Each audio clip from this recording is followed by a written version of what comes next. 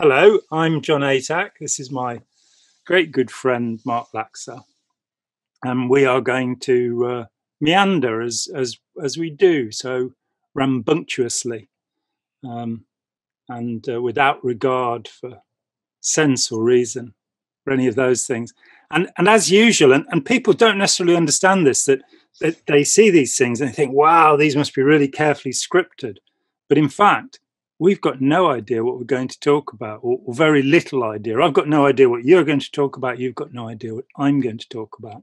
And I think that's what makes it so much fun, frankly. I And would concur, and I don't know if this is what we want to speak about, but I did want to mention that I'm up to quite a ways into a very powerful dark book that touches upon social influence and populism and um, the darker side of the human experiment and experience. It's called The 40 Days of Musada. Um, and it's about the Armenian genocide. Are you familiar with that, John? in 1915, the Turks killed somewhere in the region of 1 million Armenians.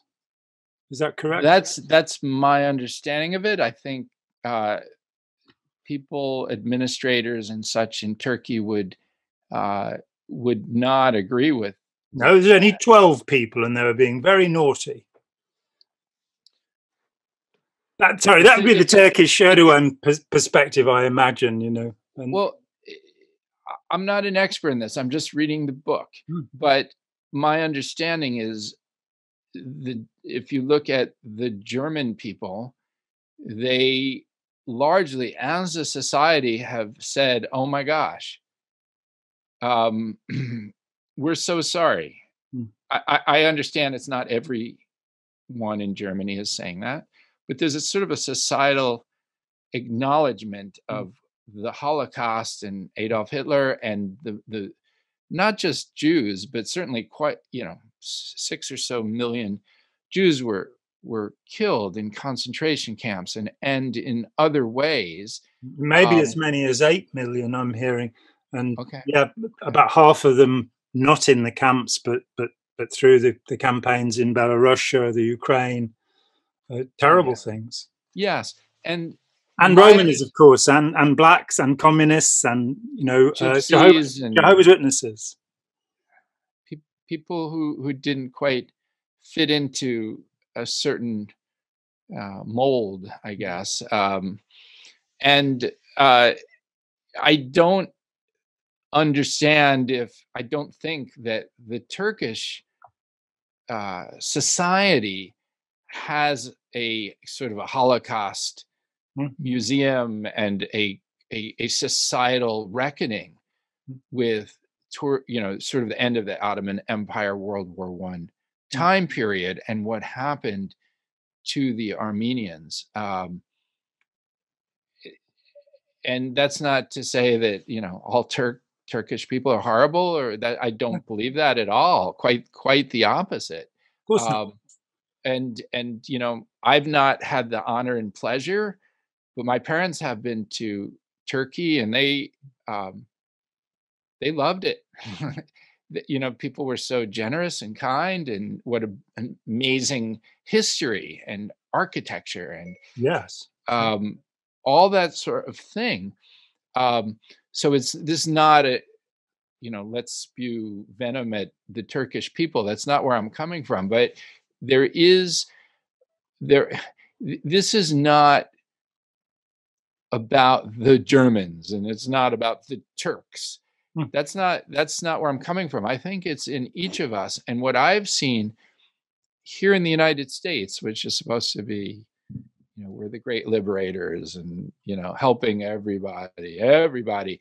And sometimes we do things like that. Um, but what I've seen in the United States over the last half decade is a step toward that type of populist, mindless, sheep like abeyance to very powerful forces that can turn very dark. And yeah, so my concern is, as I'm reading the 40 Days of Musadah, which is about a small number of Armenians who kind of fought back, my it's not freak out, but my angst, my worry is about the future, not so much. I mean, it's plenty of room for mourning for the past, and that's not beyond me. But my concern is about the future. Yeah, and of course. and all the work that I've done, and I know that you do it more as a professional, or maybe a lot more knowledgeable than I, but I think we both have been in the field of trying to educate people about overly hierarchical groups. And fanaticism. Yes. But I think that ties very much. Yeah. Yes, exactly. To me, that ties that work of trying to educate people ties very much into the study of genocides. Very much. I mean, it's been an aspect of the work I've done in the last almost 40 years. In fact, as a teenager, so 50 years ago, I had two questions that concerned me. And the first was, how could the German speaking peoples, because even this notion of being German is an interesting one, because it's 1871 that the German Union occurs. And then the German speakers of the Sudetenland, who I think made up about a third of the population of Czechoslovakia, they had pulled in. There's the Anschluss with Austria, which has never been part, was the ruling center of that part of the world for many years, centuries.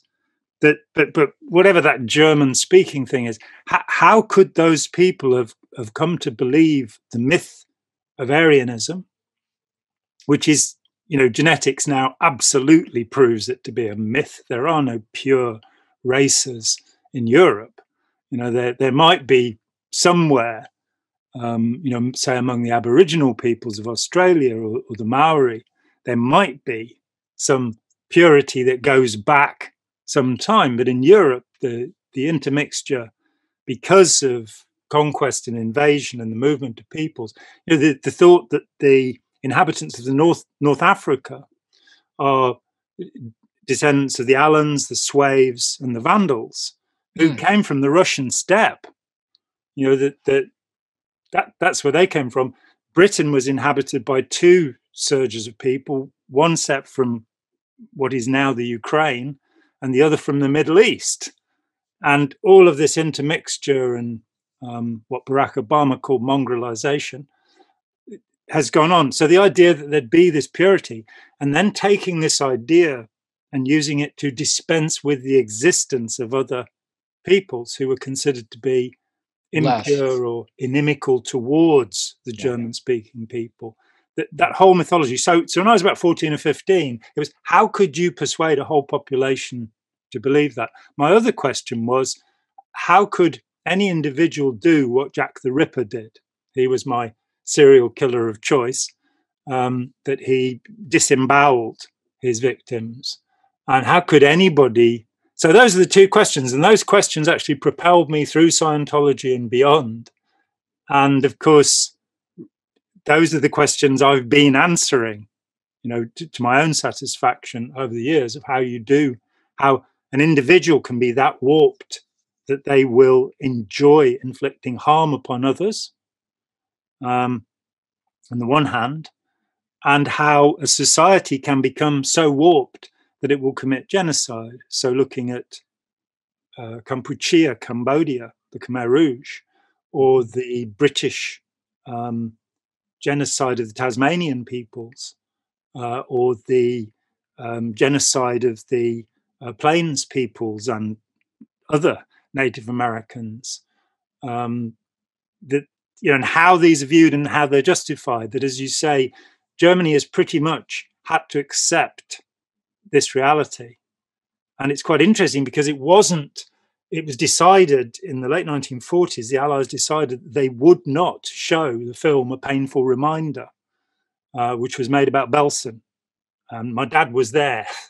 My dad was part of the liberating force of Belsen. And they decided they wouldn't show it because the German people were overwhelmed, dying in droves. Something like 9 million Germans died in the 2 years after World War II, 7 million of them in the Russian zone, 2 million in the Allied zone. And it was thought that they were just under such pressure that this wouldn't help in any way. In the same way that it was decided after Nuremberg not to try the Japanese war criminals, because it might be too much. It might be counterproductive. And the reality was that surveys showed in, I think, 1949 that about 50% of Germans still believed that Hitler had been a great leader. And so there was also this sense of, how do you convince these people? Then the kind of hippie generation came along in the 60s and said, why didn't our parents tell us about this? Why isn't it in our school books, the Shoah, the Holocaust? And so our generation demanded to know it. And you then got a sense of kind of collective guilt among the children of the people who'd been involved in this, which is a craziness. I'm not responsible for what my parents did. If Mengele was my dad and doing what he was doing at Auschwitz, it's not my fault that he did that. Right. And there is no blood guilt. There's no genetic guilt that carries forward, as Mengele's son has rather proved by opposing what his father did. And the same is true, in fact, for a number of the Nazi war criminals, that their children went on to work against what they did. But there was this sense, we did this thing. Where I'm living, there is absolutely no knowledge of the British genocides, of the 38,000 Tasmania. Yeah, or the 38,000 women and children who died in concentration camps, the term used, in South Africa in around about 1900. Or indeed, I'm sure in the US, there's almost no knowledge of the first concentration camps, which were in Cuba in the 1890s. So history moves these things away. And I have this terrible feeling that Santayana was absolutely right, that we have to be aware of the past, or we will repeat it. Repeat it, yes. And that's my sense. There's not a lot of people I know who are sitting around reading The Rise and Fall of the Third Reich or 40 Days of Musa Da. And I think, as you say, there's a tendency for societies to sweep things away and not discuss what happened to the Tasmanians or Cuba and so forth. The Caribs, another lost people. Yeah, and I think the reason is that there's a psychological need for each individual and people as a group to feel like, certainly I felt this way and still feel this way, that like I'm good, I'm doing, things are getting better, and that my clan stands for the right. Yes. And my God is, has a bigger whatever than yours does. And it's just sort of. You mean Thunderbolt there? We're not talking about God's genitalia here, are we? Let's just clarify that. My God has a bigger thunderbolt than your God. Yeah. Aren't they the one and the same? Are you not up on Greek? Anyway, I'm just being silly, but it's. So sometimes I have to be silly because it's so difficult to subject. So I almost look for gems of humor in the darkness. Otherwise, I can't get through these books or even have a discussion like the one we're having. Gallows humor. Gallows humor, and in a sense, that goes along with what I was just saying a moment ago, and that is, people, not just me, people overall need to have a narrative that is more humorous and fun and generous and look at the good we're doing. Meanwhile, we're destroying everything around about us in order to get through the day. I think it's a very basic psychological need. In terms of your questions that you'd asked yourself as a 15-year-old, I would suggest these sort of things are just problems of our species, and I apologize for it. The Jack the Ripper sort of nature about some of the people, or why are the groups of people so open to such persuasion. I followed that route for some time, but I don't think that's true anymore. We come to the rise of the third chimpanzee and the idea that we are 1.7% genetically different from either the bonobo or the chimpanzee. And so we have the nature of I will kill it or I will screw it. These are the two fundamental natures that exist in humanity, that have existed, in the 6 million years since we split away from that particular primate line. And I believe that was the accepted truth of the kind of Mendel-Dawkins view of evolution. I don't think that the evidence supports that. I think the reality is that we have cultural, symbolic evolution, and that is what gives me hope for humanity, that we are absolutely capable in a moment of changing our minds, and that our genes, if there are indeed such things as genes, and there is speculation about, there may be some error in thinking about alleles and genes and this sort of thing, that we may actually have formulated this wrongly, but that's on the edge. But that our genes are not read-only. They're not selfishly replicating themselves permanently, as which comes from the Mendelian idea, that we can write on them. And not only through epigenetics, which we've seen, but also through culture, that because we have language and because we have a collective memory, and because we can develop morality, because we've eaten the fruit of the tree of knowledge of good and evil, we can actually change in a generation. And what I see is that genocide is being passed down culturally, that the hatred of others is not implicit in human aggression. I reject Konrad Lorenz's arguments about, nature red in tooth and claw. I think we are capable of becoming compassionate. And I think that one aspect of that, which fascinates me, I was asked a question by a documentary maker 12 years ago, 13 years ago, Roger Nygard, for a documentary called The Nature of Existence. And he got all of these questions, and he asked 200 people around the world these same questions with no, you've got no preparation, you're on camera. Here we go. He said, do you believe we have free will? And I hadn't thought about it because I hadn't thought about it. And it just burst out of me. And I said, no, but I think we can get it. Fascinating. I do appreciate your hopefulness. You're sort of painting a little rainbow here, yeah, which I sincerely appreciate. We don't send 4-year-olds up chimneys anymore and leave them there to get stuck and die as they did only 150 years ago. We don't send them down the mines. We have laws now about the age of sexual consent. I don't think the French do yet, but in this country, if you're not 16, you can't consent to have sex, and it's statutory rape. Of course, it was only in the 19th century, the late 19th century in this country, that an age of consent was put forward. It was 12 originally. So there is a movement, I think. I mean, one of the things that gave me great hope was when the Iraq War was being made up by the intelligence agencies, the most dangerous cults in all of history, the intelligence agencies, when they were making up and fabricating these reasons about weapons of mass destruction against all of the evidence, that 80% of people in the United Kingdom said, not in my name. Democratically, this country was absolutely opposed.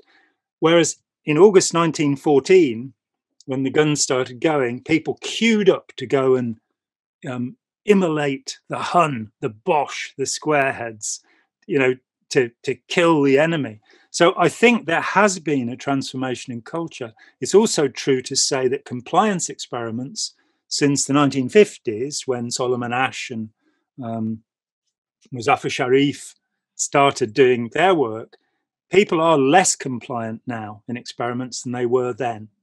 That there's a little percentile shift, and I'm happy to see that. On the other hand, we have now films like The Report and The Mauritanian, which has just come out, about what's happened at Guantanamo Bay.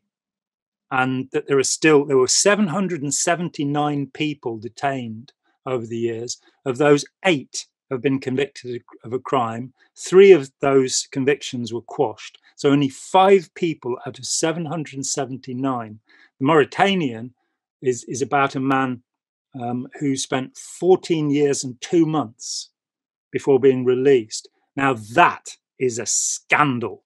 And that there are 40 people still there is indicative that the United States is morally bankrupt. I'm sorry. But that, once Bill Clinton had introduced extraordinary rendition and that torture became an aspect of American practice, that there was no moral leadership anymore. The claims that could have been made after World War II and the wonderful things like the Marshall Plan had been thrown away.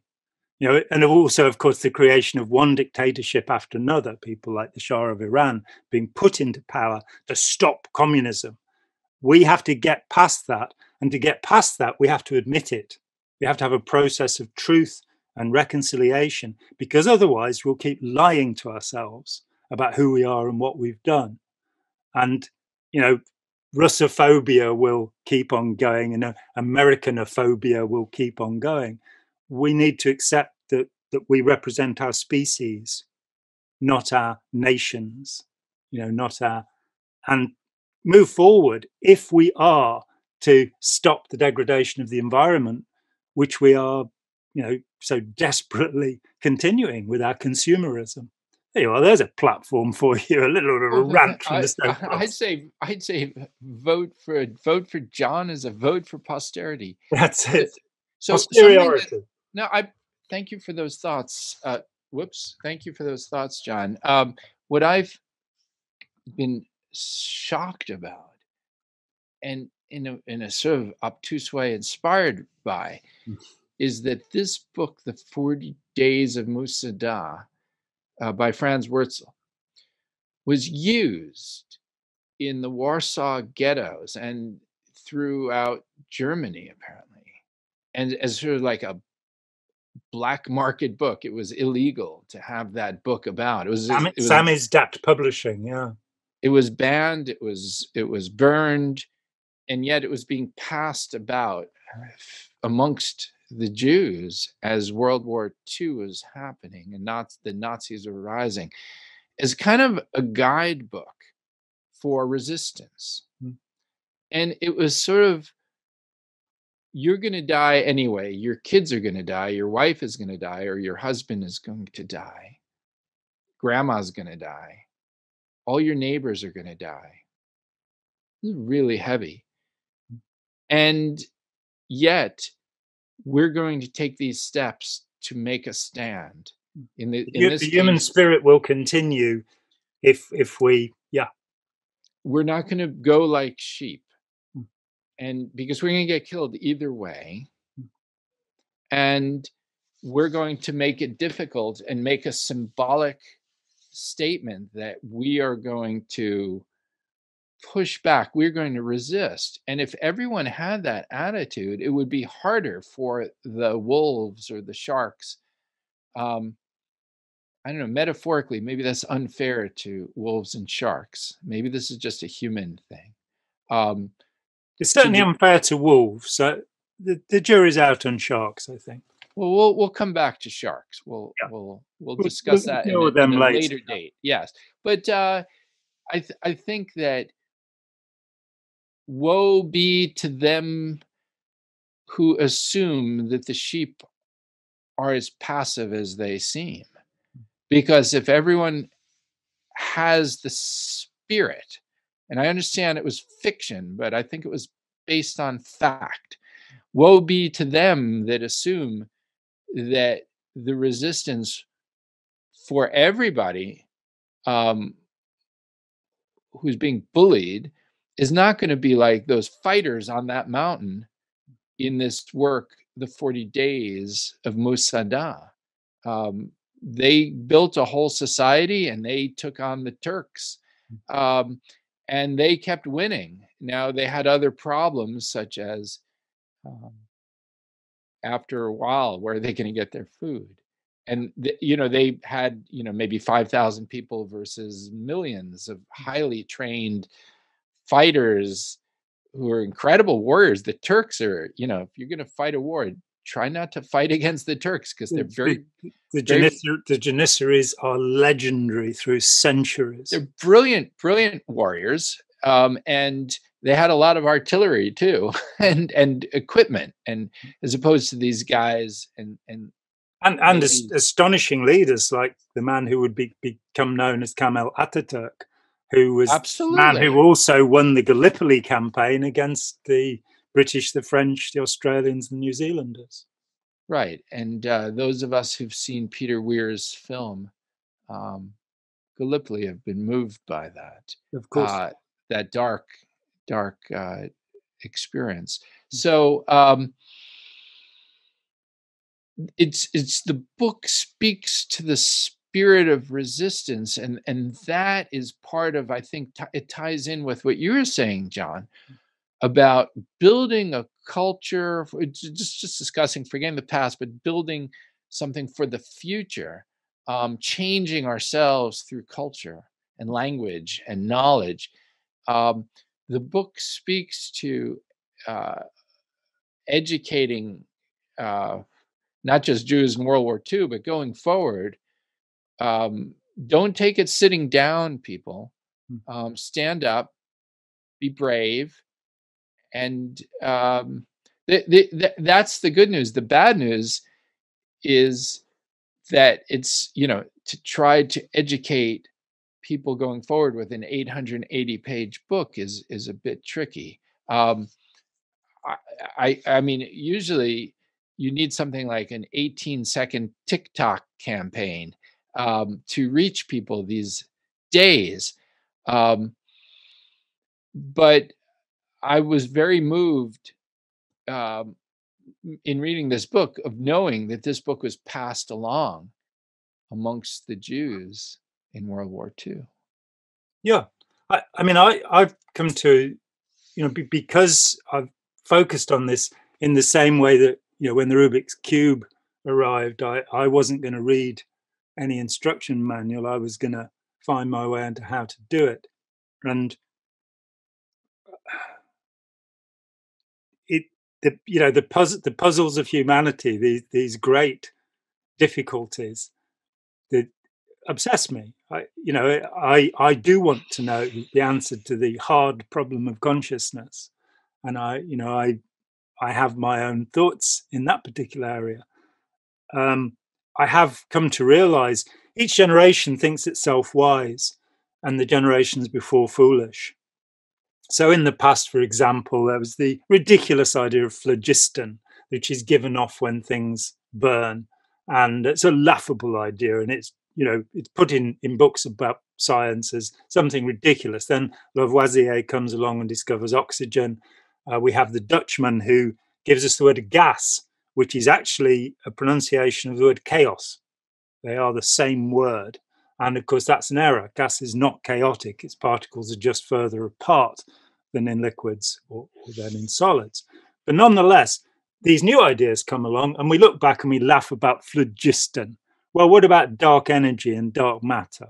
That we're missing, 85% or more of the universe. So right. We call it dark energy or dark matter. Now, putting aside any racist overtones to using the word dark in this case, because they might be light, frankly, there is this sense of every generation considers itself more knowledgeable than previous generations. We know much better. We are so close to finding the truth, and we're actually not. At the moment, neurology is the area where the truth is going to be found.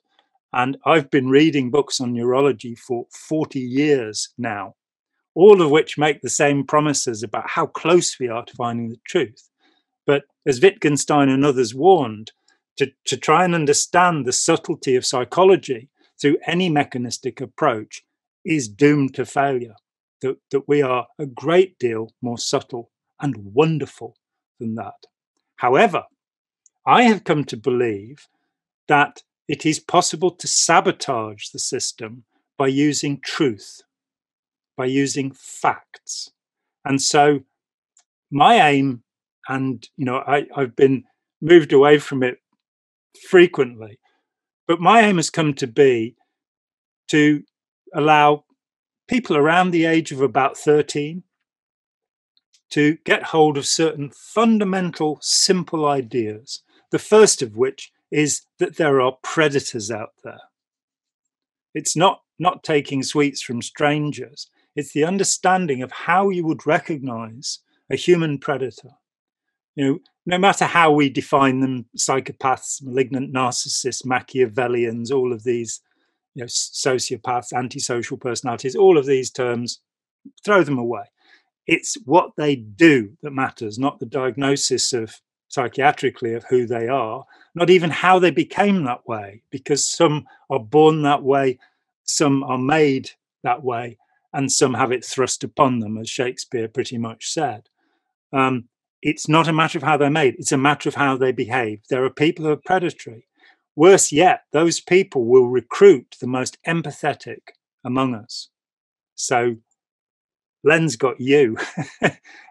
Hitler got Heinrich Himmler, and who appears to have been an empath. Even though he founded the SS, was the head of the Gestapo, and ran the death camps, he appears to have been a weaponized empath. And getting that over, I found that I could reduce to one page the characteristics of a human predator. And if I had a cartoonist of the quality that you had with Rama Trama Trump, then I would be able to put that out in some form that could go to every 13-year-old in the world. And well, maybe, John, I'm sorry to interrupt, but this is a bit inspiring for me. Maybe you and I should find an artist, and we'll have like a John and Mark project or a John project. No, it can be a John and Mark project. I'm very happy to. And we could create a one-page visual cartoon or meme or PDF or a TikTok-y thing, and start sharing it over YouTube or whatever global platform. That's what this channel was started to do. And the first three things on the channel were the human predator, techniques of seduction and recruitment, because once you've recognized them, anytime somebody comes along and love bombs you or does one of these things, it wants to be your best friend and they've never met you before. The question is, what are you trying to sell me? And when you're young and naive like us, you don't necessarily realize that. The third is how to separate facts from fiction. And while we can't always determine that, there are all sorts of useful points, like, for example, looking for glittering generalities, as the Institute for Propaganda Analysis, in its wonderful list of points. That's the first one in 1938. Take these things, and I'm a big fan of Joseph Campbell and his idea that the stories are instructive, the myths, the fairy tales, the religious things, they're instructive. They're telling us something about how to behave. When you realize you've got genitals, slap a fig leaf over them. That's important. If you see a whale, don't climb inside its mouth. If you see a den of lions, don't go into it. There are all sorts of really instructive things there. If somebody offers you an apple, watch out, because it could be a snake or it could be Snow White's stepmother. The stories, putting aside that, the stories are very valuable, but Campbell said they have to be retold in every generation. And they have to be retold because each generation has a certain attention span, or there's certain certain keys to open up to the next generation's mind. And sometimes those stories will actually go badly wrong. So, for example, the story that's most related outside of Mad Max, which also comes from a reading of Campbell's work, but the story that is most related normally and changed all of Hollywood's approach to script writing is Star Wars. And Lucas admitted, to the extent that he actually wrote the script, because now there's a lot of contention about that it appears that the Force was added to the script after it had gone into production. So it wasn't this basic idea that he completed. There was work added to it, but it very much relates to Campbell. And the Force is the error in Star Wars. The Force is the thing that's made Star Wars yet another dangerous and almost Nazi myth, because it posits the Jedi, who are the good guys, against the Sith, who are the bad guys. So you've got this, I'm sorry, elves and orcs. You've got this Nazis and Aryans and Jews. You've got this way of separating people out. So personally, we had a census here. We've just had another one, 2011. And 2001, 300,000 people put their religion was Jedi. Nobody put their religion was Sith. Well, the stories about the Sith are all being told by the Jedi. So, there's this right and wrong, good and evil. The Force is meant to derive from what's called the Daichi, usually called the yin yang by people, where you have the two tadpoles, the white one and the black one. Each has the eye of the other color in it. And this is fundamental Taoist philosophy, going back certainly to the 6th century BC, with the understanding that we're not talking about good and evil. And then when we start dividing the world into good and evil, we're going to be in trouble, because what's good for me may be evil for you. Right, but isn't that telling people that they belong to the good force and that they are fighting the evil force, rather than making evil, the difference between light and darkness? These are not opposing forces. Darkness is the absence of light, in the same way that ignorance is the absence of wisdom. And so by having a philosophical bent that says, by understanding things, even psychopaths will realize that it is in their interest to do good. It is in their interest to support humanity. Because if we fight against the larger self of which we are part, then we're fighting against ourselves, and we will create catastrophe and chaos. Wow, another bit of soapbox oratory. The point is that the stories must be told not by a guru or a messiah or a savior figure, but throughout the culture. The stories will belong to people, and that they will tell the stories in their own way. And when those stories are perverted, as I think the Star Wars story is, as I think the Lord of the Rings story is, when they're about good versus evil, rather than humanity versus oppression, or us all coming together to have a great environment and having open discussion and debate and these sort of things, when we push away the dogmas that we're meant to be following and say what is actually good for us, not what is good, but what is good for us. Arsenic is not good for us. It kills us. So I have a question, John. It's fascinating, and it's fascinating to hear your interpretation of the Star Wars / Joseph Lucas / Campbell myth. Yeah. And Campbell, of course, and as well as the Force idea. He absolutely opposes it in his writing. Yeah, as well as the Hobbit and the Lord of the Rings. Well, let's not get nasty about the Hobbits. They've got hairy toes, and that's quite all right. So, but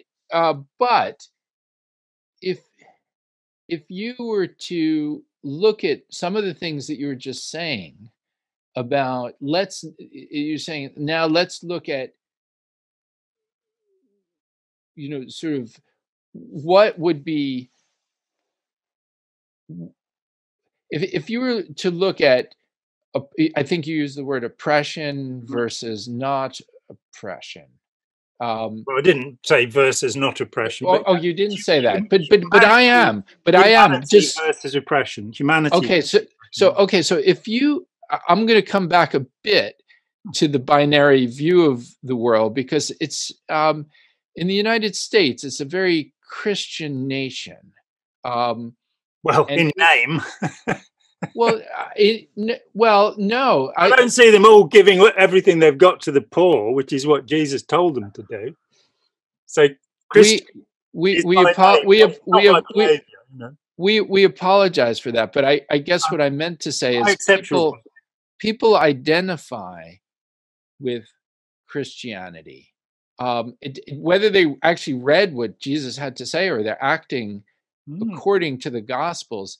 That's something that bothers the heck out of me. But that's a different discussion, I think.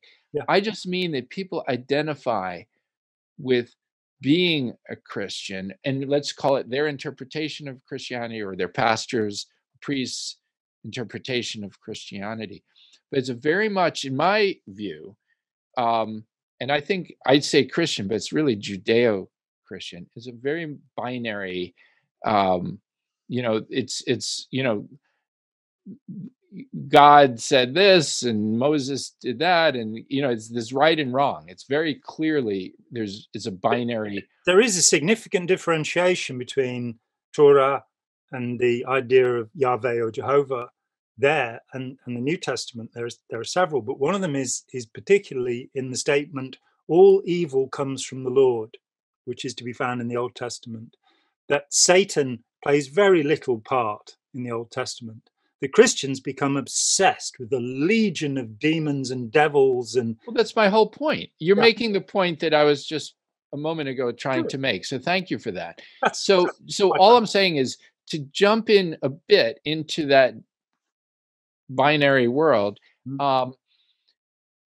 If you have a group of people who want to be oppressors, they're aware of it, they're conscious of it, and they're making money off it, they're getting social prestige from it, and their wives or their husbands are okay with it, or they look the other way, and it's benefiting them, and they are, in a symbolic sense, the oppressors. Now that could be environmental, that could be societal, it could be that they're putting their knees on Black people's necks, or whatever it is. There's all sorts of forms of this. It could be these are the Turks in 1915, or the Germans in 1940, whatever, 44, and or it could be the Brits at a certain year, or the Americans, or any group of people. We've all done this sort of thing. So I haven't. Everyone except John has done these. But don't you see that this is part of the point, that there is a division, that we should not be accepting responsibility. As I said before with Mengele's son, we should not be accepting responsibility as a collective. I try, when I'm talking about the past of the nation in which I was born, to talk about them, those people in the past, not us, when we British did this, because I didn't. And I think differentiating ourselves from that and saying, as Charlie Chaplin said when he was asked about patriotism, he was a patriot of the whole world, that I'm not responsible for the Tasmanian genocide. I am responsible for alerting people to what I know that might be helpful to prevent future genocides. That's all fair, and I think that's really well put, and I would agree with what you just said. It's just as well come around and kill you and your family if you disagreed with me. Let's be honest. Right. Was indeed. So just to finish my point, though, if you have a group of people somewhere who are actively being oppressive, and then you have a different group of people who are maybe oppressed, or maybe they're not oppressed, but they're observing the oppression taking place and they don't like it, for instance, and they take an active role in trying to check the power of these so-called oppressors. Would you not agree that now you're back in a binary Star Warsian universe? Don't answer yet. Don't answer yet. Let me just finish. Of course. Where if you could be symbolic and say that the Siths or the Orcs are the active oppressors, they know what they're doing, they're good at it, they're getting benefit, and they're destroying another group in a really serious, in-depth, organized fashion, and you have the other people who are saying, hey, stop doing that. You now have a binary force, a conflict that I don't know if I love what you were saying earlier I'm trying to respond to what you said earlier, where, there's no evil, there's just, it's one is just a lack of light, or however you phrase it, it was very gentle. But I'm saying when you have an active situation where harm is being done, I'm okay with a conflict between two groups where I would say one is evil and the other's not. Well, all right. I interrupted you before. You're looking at me as if it's my turn to talk. So, I just wanted to say, because I want to be sure that you feel that you fully made your point. That's what I'm saying. I did, yeah. There's a very simple answer to that, which comes from my own experience. On the 18th of October 1983, I resigned in writing from the Church of Scientology. I didn't know at that time that there was no such body. I didn't realize that there were actually hundreds of bodies that hid behind that label, and there was no registered body. I believed that I had a membership to it, so I thought it existed. But I resigned from it. After that, I spent the next 12 years basically bringing into the light true information about that group, largely the writings of its founder, Ron Hubbard. That was my main evidence always. The man who said, if possible, ruin him utterly of any competitor. The man who talked about there being no punishments for you destroying somebody who had been designated a suppressive person by Scientology. And it came to pass that people started to call me an anti-Scientologist. So, they saw this as a binary situation. That was never my situation. I was a pro-Scientologist.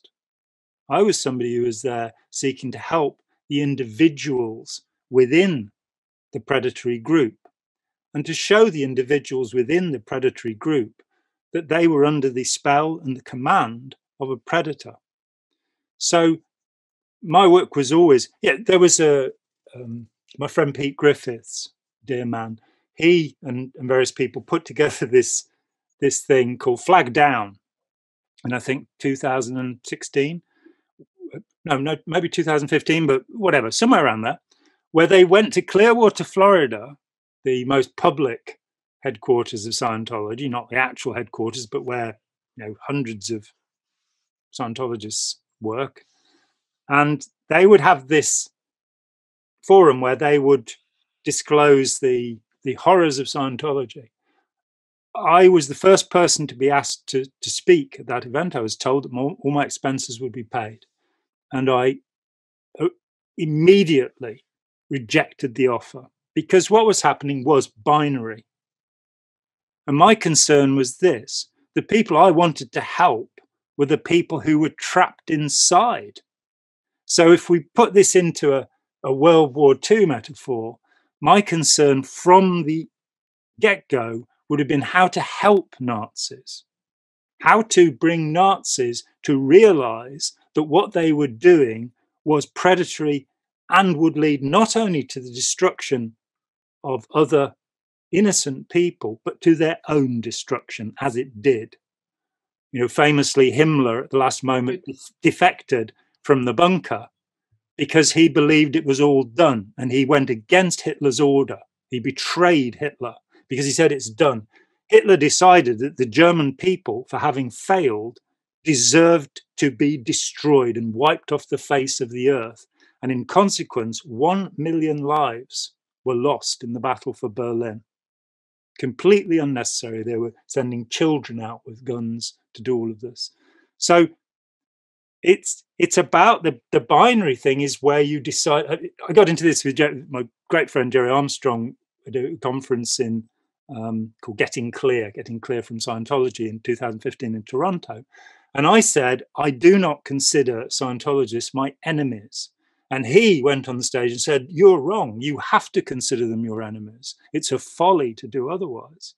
And I explained to him that if I had ever thought that Scientologists, including Ron Hubbard, including David Miscavige, if I'd ever thought that they were my enemies, I would have stopped the work I was doing, because I would have been caught up then in a hostility which is against my beliefs. I'm here to try and help people. So I was upset when I heard that Jeffrey Dahmer had been murdered, because I thought that Jeffrey Dahmer, who was beginning to talk, who was beginning to break the stereotype of the psychopath by apparently having a conscience. And I was sad that we didn't find out what he had to say. And so I oppose capital punishment, because I think we can learn even from somebody as vicious as Ted Bundy. But I believe that predators who have become that dangerous need to be restrained.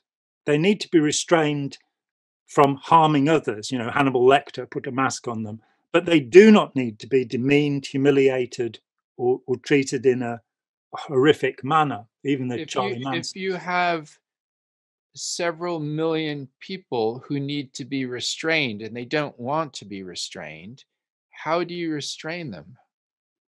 By hating the sin, but loving the sinner.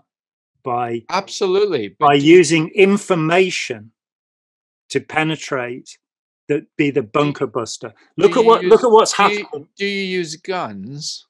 If it is necessary to defend yourself and to defend innocence, yes.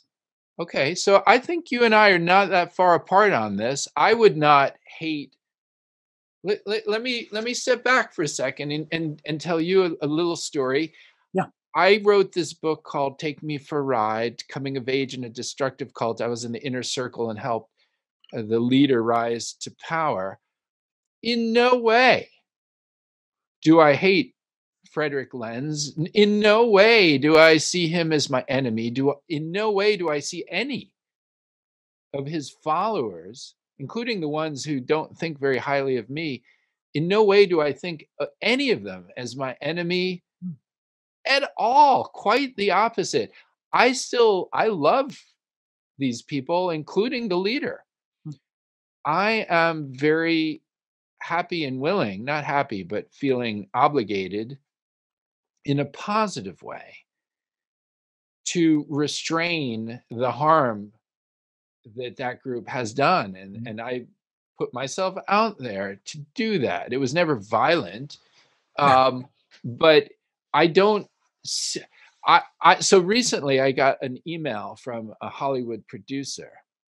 We talked about this at the last. We talked about this. Yeah, I thought I'd mention to you. And she's like, "Hey, I read your first book, Take Me for a Ride, and I'm interested in optioning it. Reach out to a production studio and find a screenwriter. Blah blah blah blah. We'll make it into a big movie, and reach out to Adam Driver, who could play Rama, and all this sort of thing." So speaking of the Star Wars universe, Kylo Ren. And I had a little discussion with her and did a little research about her. And one of my questions was, okay, this is great, but can I control the content? Do you have any creative control? And she laughed. She wasn't mean, but she said, "Mark, it's not how it's done. This is Hollywood." This is Hollywood. So then I thought, because I care about Rama, who's now dead, he took his own life, or Fred, whatever you call him, and because I care about the students and the community and all the things we believed in, there's no way I would just throw this out to Hollywood and say, "Okay, give me $10,000 or $100,000. You go do something with it." No, I have an obligation to show the good side of Dr. Frederick Lenz and to show the good side of the people who were and are in that community. And so it turns out now I'm going to make a movie of it. So I'm writing a screenplay right now, and I'm going to hire a director, and I'm going to hire actors and actresses. I'm going to be the executive producer. That's my current vision. I haven't. Yeah, talk to my friend Roger Nygaard. I will talk to your friend Roger Nygaard. Great director. And I think I will need Roger's help because I've never done this sort of thing before. But my point is this, and I'm saying that we're not that far apart on some of this. I am not in opposition. What I would like to do is restrain the harm, the psychological and physical. I mean, people committing suicide and stuff like that. The physical and psychological harm that came about from one man's psyche, I'm all for restraining it. And if now, but I want this. I want it to be fair. I want to be fair, and I want to be kind. I want to be generous. Now, transfer that for a moment to 1915, when the Turks were killing like 1.5 or whatever, 1.5 million people, or maybe it was 1 million people. Would I back then, like if I could go back in time, and would I, how do you restrain such a power, such darkness? It's how far into the sequence you are, isn't it? That if the sequence is that somebody's at your door with a gun and they're going to kill your children, then you kill them. And that's that point in the sequence. That's very binary, by the way. That's very, yeah, that's very Star Warsian, John, and very work-like. I disagree. It's not that simple. That, you know, if I were to take the point of view that the lives of my children have no value, you know, as Kaiser Soze does in The Usual Suspects, if I was that psychopathic, then I would find myself with a binary issue and I would have a philosophical discussion, possibly. But I'm saying that there comes a point where all you can do is stop the bullets, and it's gone too far in the sequence. But the point is to get into the sequence for all of humanity, not the specific situation. And by the way, if somebody does harm my children, I'll become very binary. You know, if anybody's thinking of doing that out there, then they will feel the full wrath of John Atack. I can promise it. All of my niceness and goodness towards people will dissipate and they will suffer harm. So, you know, that is an aspect of human nature. That which is utterly dear to me, I will protect. However, I can get into the sequence much earlier than that. If I could have got into the sequence in the 1920s in Germany, and have you ever heard of the cream cheese apostle? I only heard about this last week, and I rushed out and got the book in which he's talked about it. He's in Wikipedia. This is a guy called Josef Weissenberg, who actually, it's said, possibly had hundreds of thousands of followers in Germany in the 20s and 30s, many of whom defected into National Socialism afterwards. And he preached a gospel whereby all things could be cured with cream cheese, slightly salted. And along the way, he was taken to court because a baby had gone blind through the application of cream cheese to its eyes, because a man had been, they'd attempted to raise a man from the dead by rubbing cream cheese on him, which the police found a bit odd. Not a crime, apparently. But people are willing to grab hold of these ideas. If I could have done something at that time, at that point in the sequence, before Hitler gained power, there are two obvious choices. One of them is to kill Hitler, who was, of course, an agent of the German army when he became the 55th member of the Nazi Party. That would be one option, not the one I would take. The other would be to get as high up the hierarchy as I could and use ideas as weapons. This is very much what Gandhi took from Tolstoy. People tend to forget that it was Tolstoy who wrote The Kingdom of Heaven is Within You, which is the book that inspired the Truth Force, this whole passive resistance, this whole idea. Because Tolstoy looked at the Bible and said, let's forget the miracles. Let's forget the supernatural, the magic. What is the moral message here? And gave us this version, this view, which we could also track back in some ways to the Buddha, or to Lao Tzu, Zhangsu, or even possibly Confucius. There are many, Aristotle, there are many people who, Plato, put forward ideas, but when you gather them together, say, people act upon their beliefs. They act because they feel certain. They have a feeling of knowledge that, when you look at Himmler, Himmler appears to have been an empath. How could an empath have founded the SS, run the death camps? But when you look at his letters, his journals, his orders, he is deeply empathetic about the German people. And he believes that the Jews must be destroyed as vermin. And of course, all studies of genocide point out that your enemy has to become subhuman. So I oppose that at the first level with ideas by looking at those ideas which divide us, which cause this binary effect. Now, once the wolf is at the door, I'm not going to walk out and let the wolf eat me. And I'm not really bothered about that being. Star Wars is not about that final moment. Star Wars is about two cultural systems in combat. And the belief that one of them is right and the other is wrong.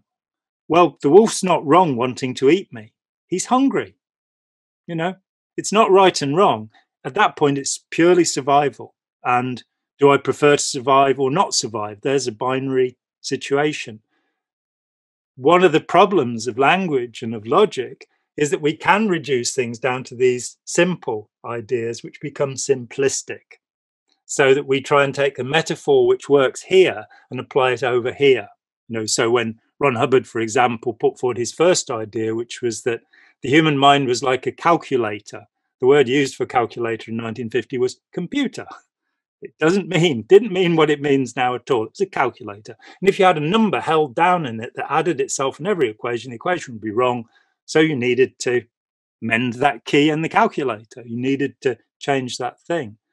The problem is that metaphor doesn't actually apply to any area of human thinking. It became an absolute metaphor that by changing this, you would change the human mind. And that leads us to the next problem, which is human mind. For me, the greatest error in religion and psychology is the belief that we are fragmented beings, that we have, an unconscious mind. Rather than saying we have unconscious behaviors, which is certainly true, unconscious processes, the idea that this somehow is gathered together as an agent.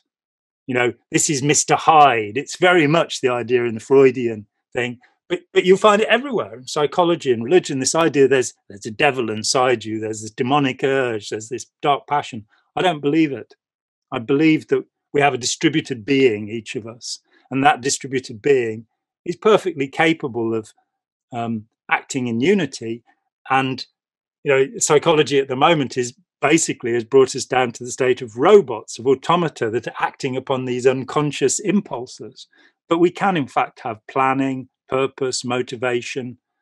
And it is thought that perverts human beings. They get hold of some idea and say, this is the truth. I have to kill these people. I have to kill a Tutsi because I'm a Hutu.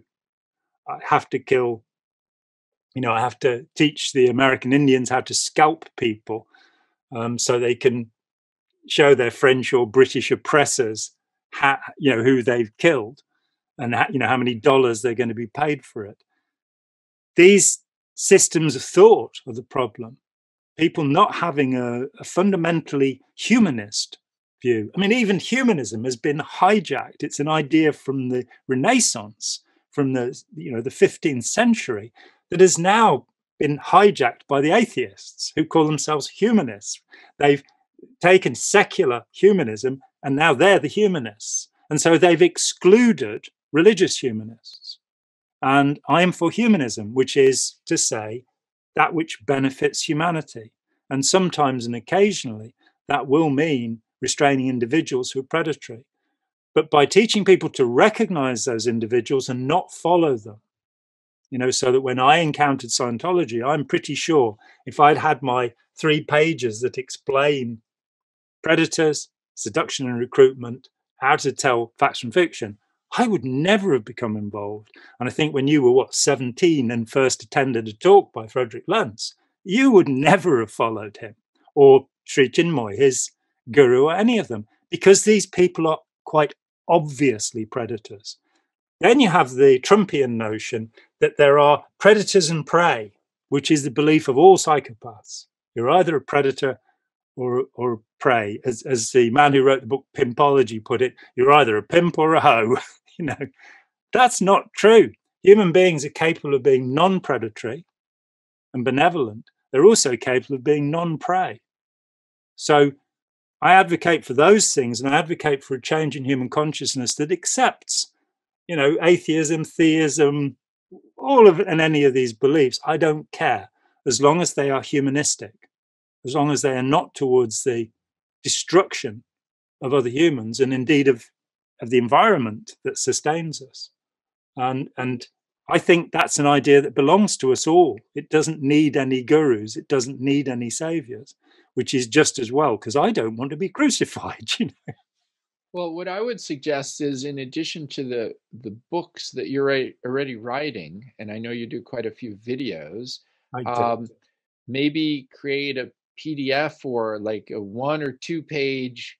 I just think, I've read some of your books, and they're very amazing books, but it's not going to reach the 14-year-olds out there. No, and it wasn't intended to. I mean, projects to reach the 13-year-olds, 14-year-olds, I put forward 5 years ago, and I'm still waiting for I'm still learning how to do it myself, because people didn't sort of rush up and say, let's help you.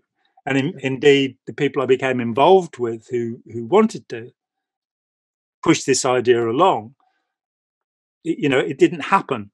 And so, I'm still in that place. And I went to Prevent, who are our counter-terrorist educational group. They're part of the intelligence services. And a couple of the guys there were just over the moon when I proposed to them a very simple idea about showing people what predators are like. Not showing, this is how Islamist radicalization will occur. But you don't have to put it in those terms. I had a fox, I had a mouse, I gave this thing, and this guy was over the moon about this. This is fantastic. He submitted it for funding to the Home Office, and they said, oh, this is not a local project. So these endeavors, I keep getting that close to having something done, and then something gets in the way. I will withdraw from this channel. I'm going to be doing less videos. I do 3 a week now. It'll go down to 1 a week come June.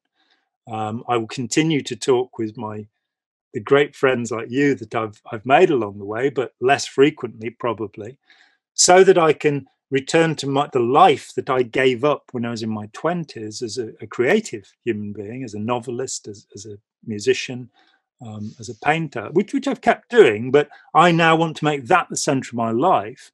And you and I will work on this little project, get this thing out there. The point is that by writing the books I've written, it's for anybody to take those stories and retell them, to take, the 1 page of the description of the human predator, which is on this channel. It's in the essentials thing. It's in the book, Opening Our Minds, which will be coming out very soon, I promise. And anybody can take that and they can explain it in their way and put it into the culture. And by that means, they can sabotage the system which is oppressing us, because the problem is we live in an authoritarian system. Even in the free world, what we see is authoritarian education, authoritarian beliefs that are perpetuated because the work we've done, and particularly so the work my friend Ara Chalef has done with his courageous followership and intelligent disobedience, that's not being promoted. But it will be promoted, and it will, just as Leo Tolstoy's Kingdom of Heaven is within you, change the world, just as the Buddhist sutras change the world. These ideas, their day is coming. And that day will mean the future survival of humanity, because what we're doing right now, using torture, detaining people who have not charged with any crime, how can we claim to be civilized when we're doing that? That's ridiculous. It's preposterous. It's disgusting. So actually, when we start acting in a way that is proper and ethical, then we can create a proper and ethical world. Otherwise, we can't. Here endeth the 747th lesson. I'm going to have to skip off because I've got another call. Well, before you go, let me just say thank you for all that you're doing. It's inspiring. So thank you for that, and thank you for the discussion about, as I'm reading 4 Days of Musadah. It was good for me to discuss that with you. And I mean, Guns, Germs and Steel is another book about genocide that is highly relevant. That incredible work by Jared Diamond. Yeah. Cool. Well, let's switch off the little recordy thing, and thank you for allowing me to jump onto my soapbox. That was, as always, just wonderful talking, and good luck with speaking with Alan, and let's hope that your ideas are correct. Well, look, any idea is better than no idea, and let's face it, I have, in the last couple of years, I've so many people who work in the field of helping ex-cult members and various other fields that are to do with authoritarianism, and they are desperately unhappy and desperately pessimistic, and I'm not optimistic. I think optimism and pessimism are equally foolish. One should be realistic, but I am hopeful, and I think that human beings can get the idea. And as Martin Luther King said, it's not the evil people that we have to worry about. It's the mediocre people. It's the people who do nothing. So do something. In this case, pass this video on and tell everybody they ought to, send me a load of money or and give me power. Power. This is the Hitler gesture. That one there that you see him trying. This one? Yeah, he pulls his fist down like this. Lenny Riefenstahl, who made that incredible documentary Triumph of the Will, which everybody should watch, I think, a brilliant documentary maker. She said she spent 6 months in the cutting room because she had to cut out all the points where Hitler would start picking his nose. He wasn't as impressive as he seems. Oh my God! All right, very good. Well, take good care, John. It's a pleasure as always. Hi, John here. Thanks for watching. We'd appreciate it very much if you would click like, as well as subscribe, and click the bell for notifications. Every dollar helps, and we welcome new patrons on Patreon, or you can make a one-off payment with any currency through PayPal. Thanks so much.